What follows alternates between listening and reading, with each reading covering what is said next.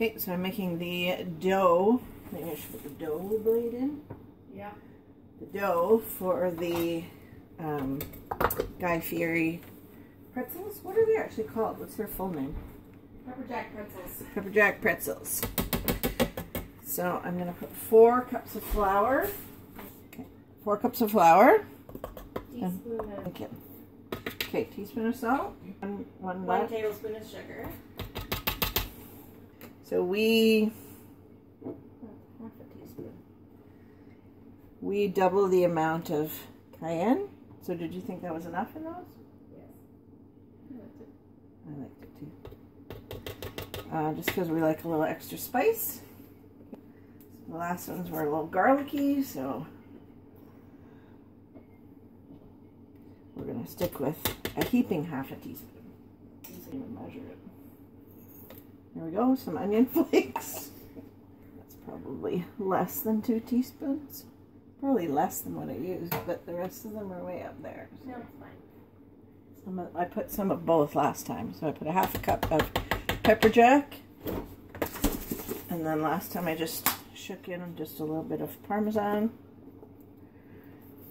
for extra cheese and extra flavor. Now you gotta pulse it 3 times, 5 seconds each. Okay, so we mixed all the dry ingredients in the food processor, and now we get 1 egg and the yeast on top. Yes. Okay.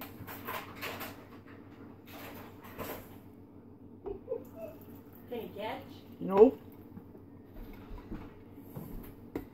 So what we did was we had a 1.5 cups of water and a 1.5 tablespoons of yeast, and the water was supposed to be about 100 degrees Fahrenheit, and it sat for about 10 minutes to get frothy, and then we just dumped that in with a whole egg.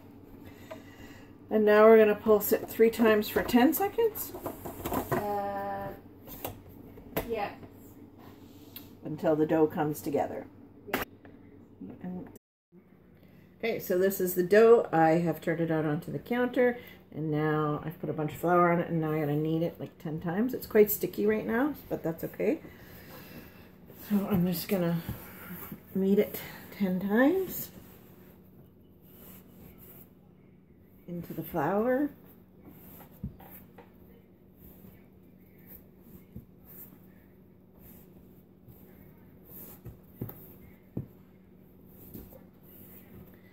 And now it's a beautiful dough. It's no longer sticky. And it's nice and easy to work with. So we're going to put half of it aside. And not forget it. And not forget that it's there. I'm not stupid in real life, did you? Is it on? Yes.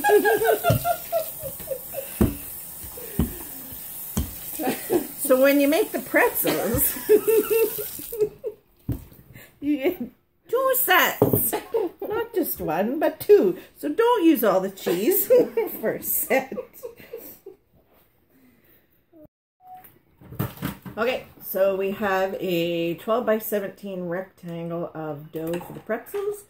And I am now going to start incorporating the cheese into the dough.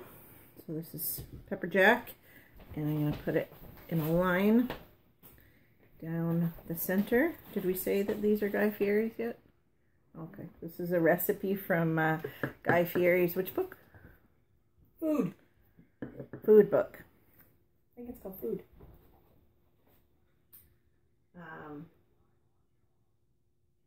And this is what, the 3rd time we've made them? 4th time we've made them? And they are absolutely amazing. So, because I screwed up, now I got to be careful with the cheese. So, I'm trying to... Some of them are going to be super cheesy, and some of them are going to not. So you put a line of cheese down the center there, and then now I'm just going to fold the dough over it.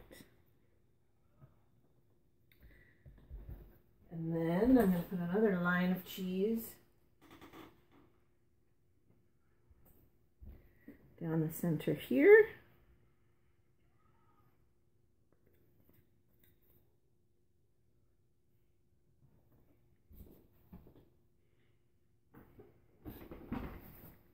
that.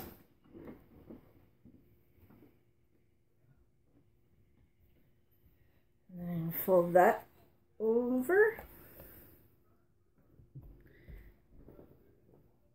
And can you see it? Yep. And then we are going to pinch the edges together and re-roll this so that the cheese is incorporated right into the dough. And we're going to make it into a 11 by 15 inch rectangle. 11 by 15 inch rectangle. All right, so that is roughly 11 by 15. 10, 1.5 by 11. Those of you who have trouble with math, that makes 15. Because this is supposed to be 15, but I think it's slightly longer than that. So I'm just going to mark them on both sides. Are you happy with those? At every 1.5 inches. Yep. Yep. Okay, so I've scored both sides, and now I'm going to cut the strips.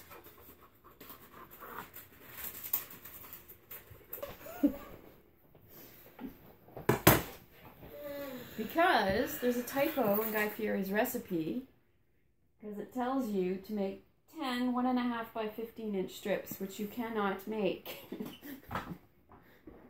What did you just say? You have to make 10 1.5 inch by 11 inch strips, not 10 1.5 inch by 15.5 inch.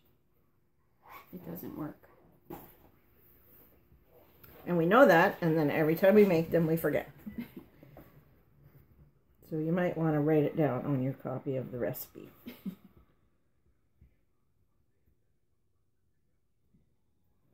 Okay, and these are supposed to be how long? 18. So what I did was I took the strip and I lengthwise pinched the ends together. And now I'm just going to make it 18 inches long and form it into pretzel shape. Okay, so all of my strips are now rolled into cigars. Oh, that was my phone. So now I'm going to shape them into pretzels. We're using different parchment. Yeah, because that parchment's a little Would have been fine. Okay, so now we make a pretzel shape. Fold over one. Fold over the other. Try to make them even. So now what you do with them, can you still see me? Yep. Where's the angle? Over there. No, it's over here. I don't know. Yeah, it's right here. Someone stole it. Okay, so now what we're going to do is we have just a little bit of milk mixed with egg, and so I'm going to brush the pretzels with that. I don't like to do too many at a time because it's a little bit slow work and I don't want them to soak in or dry or anything. So I'm just going to do this tray first and then the other tray.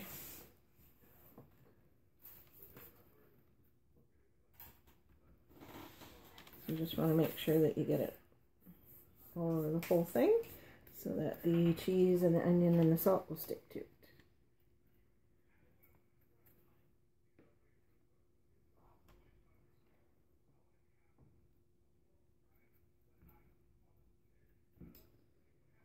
Okay. And then once you've done the egg, then I sprinkle a little bit of kosher salt because I like salt. I asked you if you could see it. I did. I just can't see that one. So I love salt, and I'm going to sprinkle a little bit of kosher salt on them.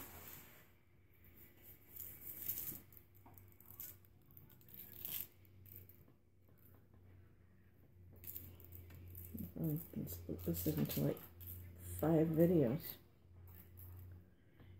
Just do a pretzel video. Maybe. Okay, so I'll put the salt on, and I'm going to put some onion flakes. Over here. Onion flakes. These are super big, so I'm just squishing them up.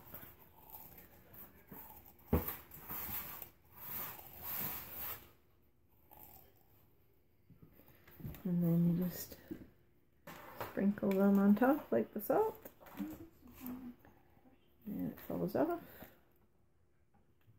Okay, so there we go. Onion flakes. Now I'm going to put a little bit of cheese on them.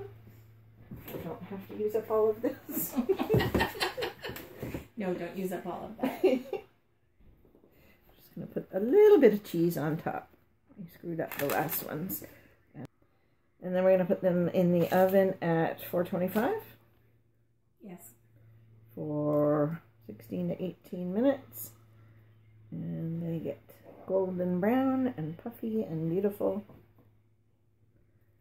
And then we eat them. Because we haven't showed what the finished pretzels look like. And these are what the finished pretzels look like. And they look delicious.